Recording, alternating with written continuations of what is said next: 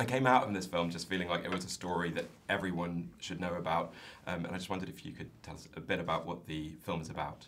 Hidden Figures is about women who were integral to the space race that we didn't know about. So during the 60s, there was a team of women called the West Computing Group that were integral in calculating the math necessary for the rockets to get into orbit. And we had known nothing about them. Everything we've seen about NASA, there's not a woman anywhere. And here there was this whole team of women that achieved something great with NASA. And let's talk about your trio of leading ladies, Taraji, Janelle, and Octavia. What do each of them bring to their respective roles, and how impressed were you by them?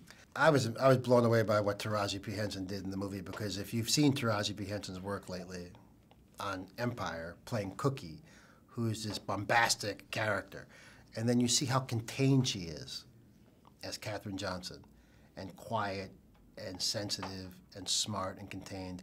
To me, I'm just blown away that the same actor can do those two different things. Octavia Spencer, I could watch Octavia Spencer all day long. I could just stare at her face all day long, because every emotion in the human existence it comes through on her face so clearly. She's like a mirror to you and a mirror to humanity. Janelle Monáe, to me, is a firecracker. You never know what she's going to do, what she's going to say.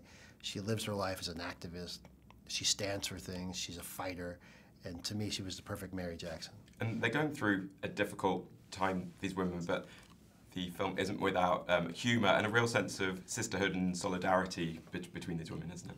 Yeah, I think humor is important because, you know, without humor in a movie, first of all, I think every movie should have humor, because it should. Because people go into a theater and they want to laugh, and they want to smile, and they want to feel good. I do, anyway. I don't want to go see a movie where everything's negative and life doesn't work out. That's not what I want to see in the movie. So in Hidden Figures, you have racism and sexism, you have the Jim Crow laws, you have segregation, you have people treating people poorly because of the color of their skin or their sex.